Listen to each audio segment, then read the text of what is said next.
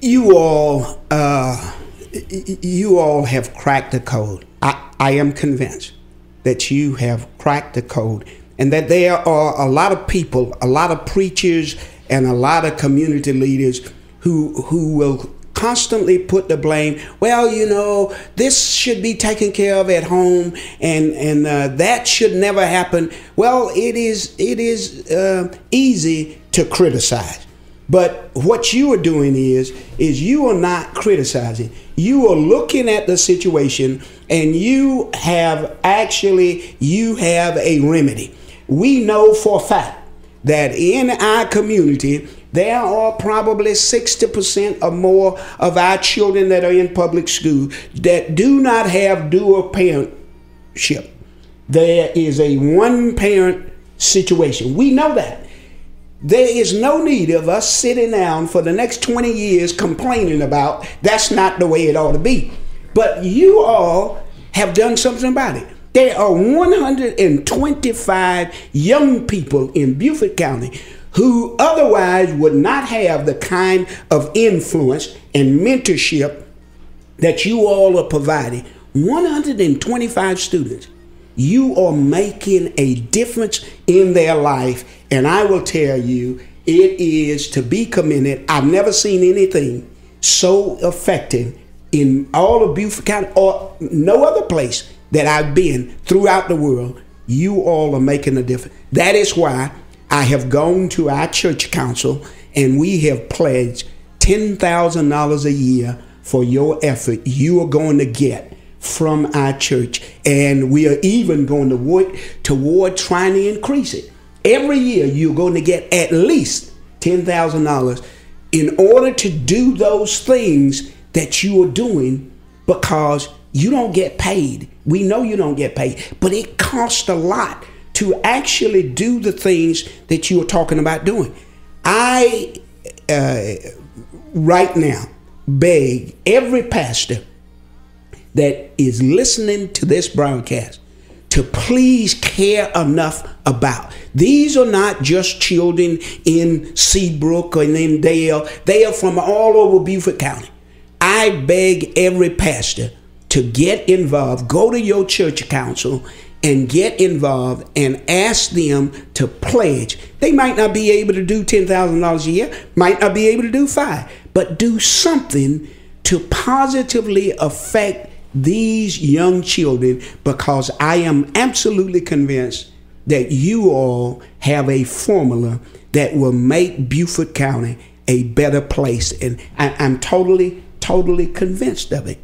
And so I pledge to you that we will not cease in trying to get you the support that you need for your program, because I'm convinced it's good. And again, I appeal to the sheriff of Beaufort County, to all of the chief of police of both Port Royal and Beaufort and any other place, as well as the superintendent of schools and the principals and everybody else, to please get involved and support this process, because I am absolutely convinced it is going to benefit every citizen in Beaufort County. So tell me, if you will, we've talked around about, you all had pretty impressive records in your football season, and we know that football is the carrot that bring the rabbit to the field. So tell us, if you will, what they have done. Who want to start first? Do you want to start at the 6 and up? Go right ahead, Coach. I'll go ahead and start.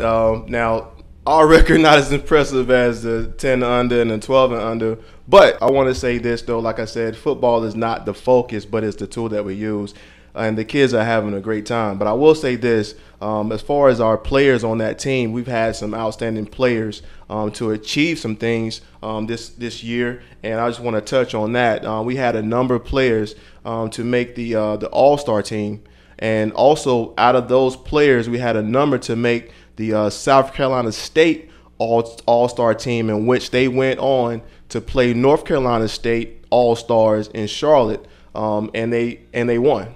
And out of those kids that played, and I'm kind of just biased because they're my kids, but they showed the greatest respect.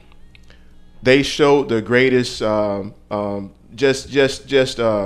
being great young kids.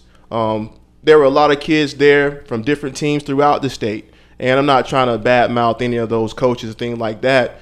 But a lot of our kids didn't cry about playing time, because when you get on an all-star team, you're talking about the best of the best.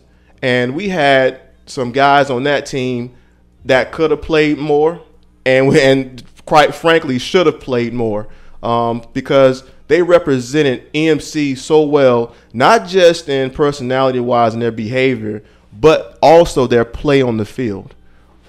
Every one of our kids, 6 to 8, that played in the All-Star game had an effect on the game. And they, like I said, did not cry about how long they played and this and that and the third. And those guys, I'm just so proud of them, because a lot of them had already played a year or two prior on the same team, and that was their last year playing. So for them to go out being an all-star in the state, being one of the best out of the best, and then be able to go in and experience playing in another state against another state and having success doing so, that's just a cherry on top of the discipline and hard work we put in for those years, for those practices, and they can see that paying off. Because a lot of times, you know how kids are, they can't see the next hour or what the next meal is going to be.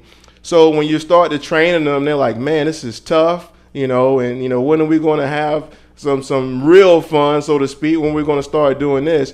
But to see them grow and get to that game, and then to actually have success and see the winning side of it, it just puts a cherry on top of the work that they put in, the discipline that you put in for those kids. So I'm so much proud of them for their efforts, and the success that they got from that. And what you tell them when they say it's tough, tell them life is tough. It really is tough. And those who stick with it, they will eventually receive the benefit of their efforts. Coach Parker, what about your group, that laid-back group? 9 and 10-year-olds, yes, sir. We had a pretty mediocre season.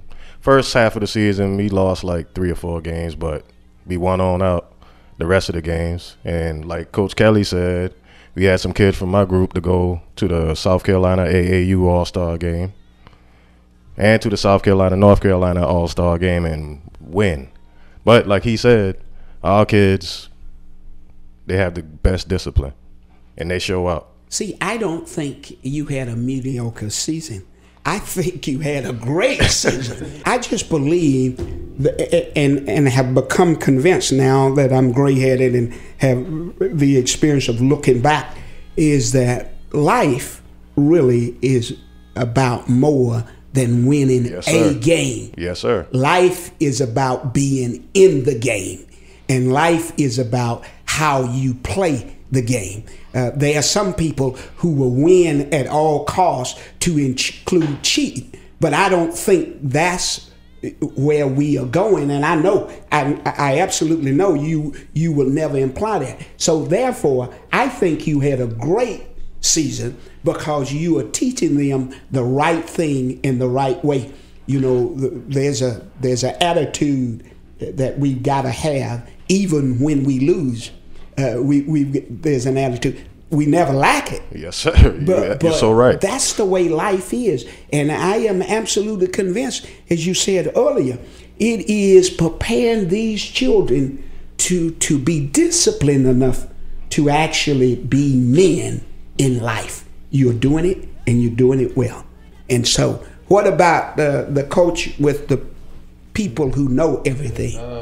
So this year we actually had a pretty good season. We won 4 games, lost 3. But that's not it though. That's not really. I mean, of course you want to be successful in football because that's what we put so much of our time into. But the biggest thing for me is the kid that was started off in alternative school and that's back in his regular school right now. That's the biggest thing. It's the kid that was failing earlier in the year, and after being smoked so many times, smoke is just what we call discipline. He finally got on track, and I mean, like Coach Parker, and Coach Kelly, we had kids that go to the All-Star game, and we actually lost in the All-Star game, but it's still, that experience right there is what matters most, because the kid that will never get out of Buford had a chance to go to Columbia and to North Carolina. So, I mean, quite frankly, he probably would never had a chance to experience what Columbia was without football. So that's what we measuring on right now. As far as I said, we had a successful season because we turned some lives around that was going down the wrong path, but it kind of coming back to us now. So that's a good thing. That's what I base it on. You all, you talk about your seasons, and I think your season and your year has been exemplary. Because there are 125 young people in this county who have had experiences now that they would have never had it not been for EMC. And I am convinced that they have been profoundly changed. I think it was Coach Kelly said earlier that the discipline that you all instill in them on the field and for football doesn't go away. It does not go away. It will stick with them for the rest of their lives. And I say to you all, you are making one whale of a difference. And again, I appeal to all the pastors and to every business person, every person who can give to EMC. 100% of everything that you give will go toward the cause. There is no middle person. There is no cut that anybody get. I serve on the board because I want to make sure that when we say and we appeal to people that 100% of everything that they give is going to the cause of being able to send those children to the All-Star game up in Columbia and in North Carolina and all of those places. It costs a great deal of money to include the other things that you all are doing. And so I am just convinced that we have got to give you all the funds and the support that you need to be able to continue this and to even expand it, because the more we can expand it, the more young people that we are affecting, if you will, which means that the outcome will be different.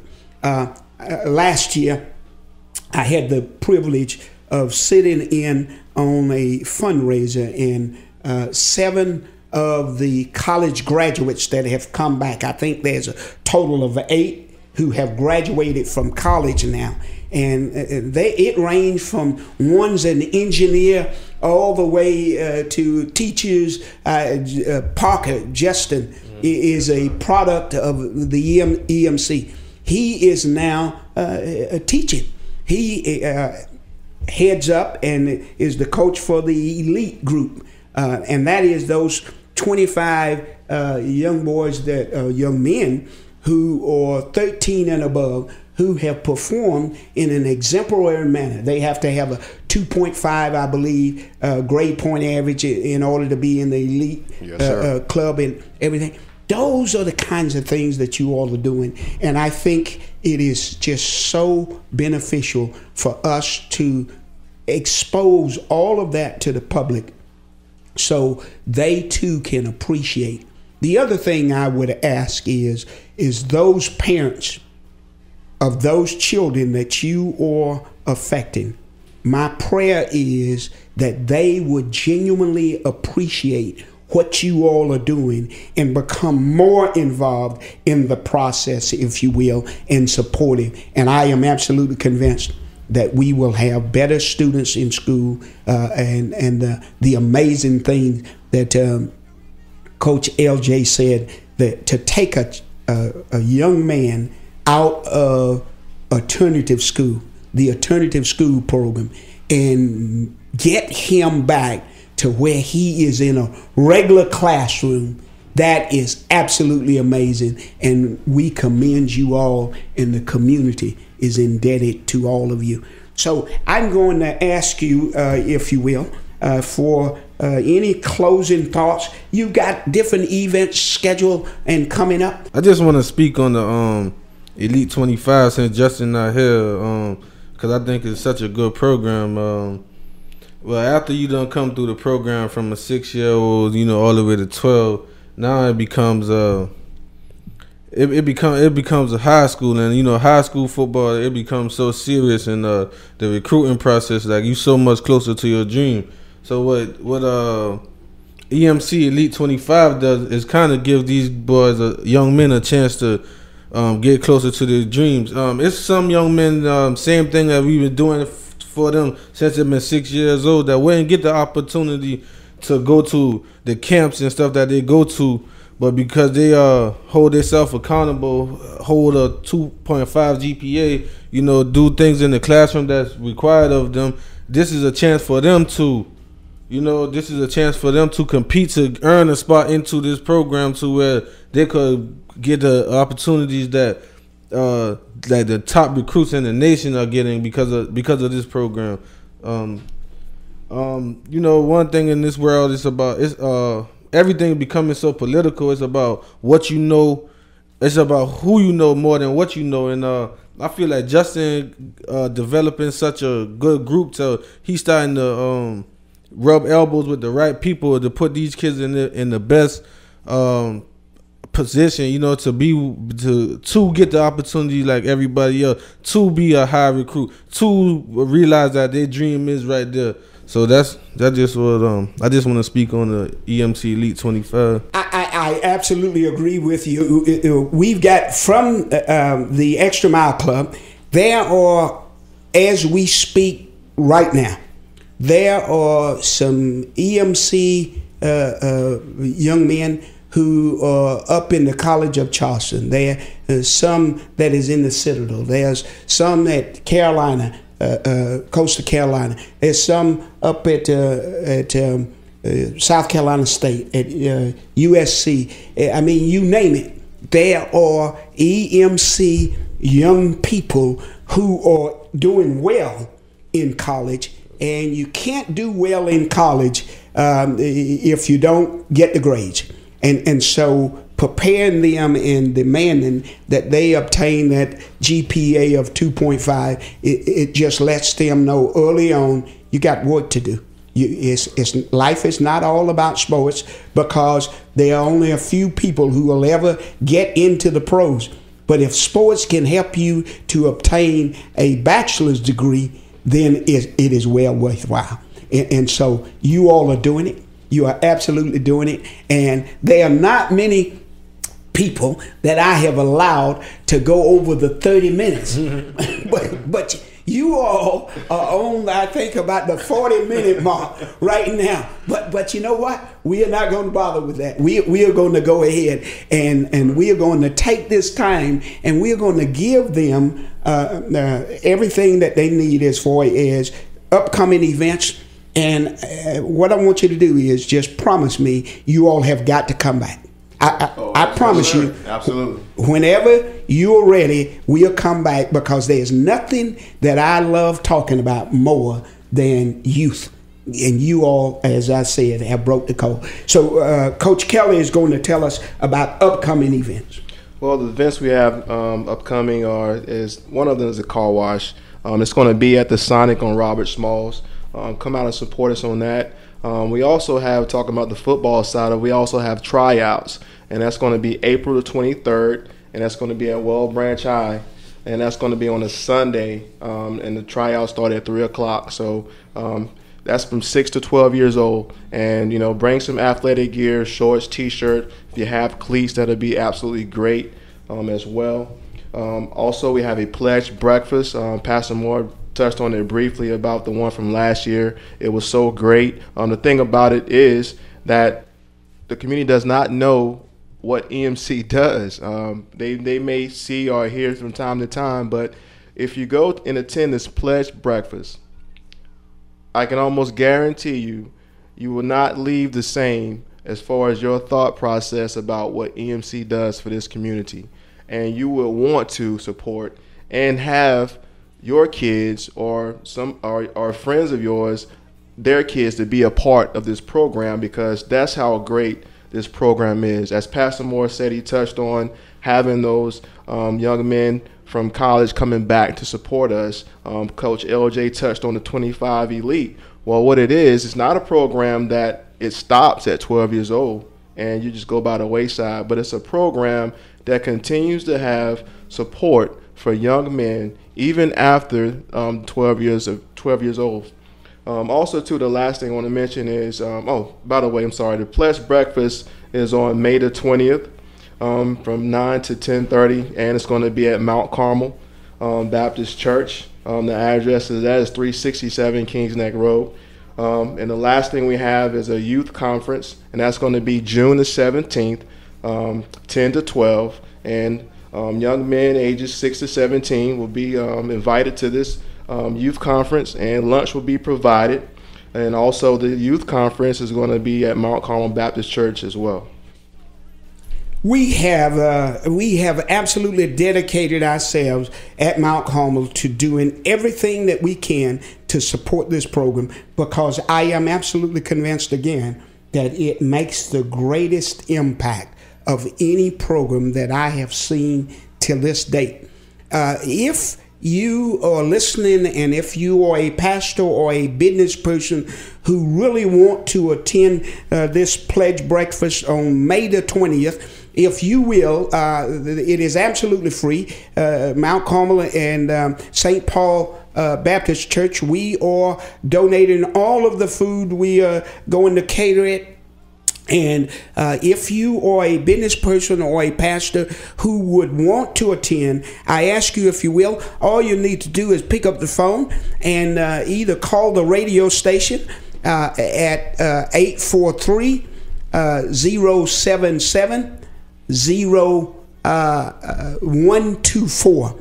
That is the radio station. Or you can call me on my cell at 843-812-6597. And just so we can have a place for you, just tell me your name, who you are, and we will get you a place that you might be able to come and learn more about EMC, and then pledge to do whatever you can for EMC. Again, 100% of everything that you donate will go to the Extra Mile Club. And so with that in mind, we say to you three, and to everybody who works in the EMC, we say to you all, we are greatly indebted to you all for everything that you are doing for these children.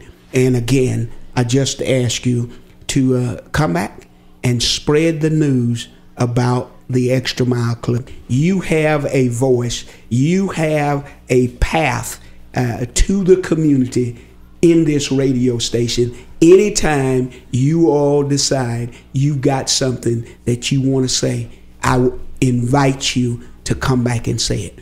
May God bless you. May He keep you. Again, we've had three of the coaches from the Extra Mile Club, and that is in the person of Coach Kelly, Coach LJ, and Coach Parker. We thank you all, and God bless you and your effort. Thank you for having us. Thank you for joining us for Community Corner on 94.5 Praise. And don't forget to join us every Thursday at 7 o'clock for the latest in community programs and highlights. If you want more information on today's topic or guest, you can find it on our website at praise945.com. May the peace and blessings of the Lord be yours.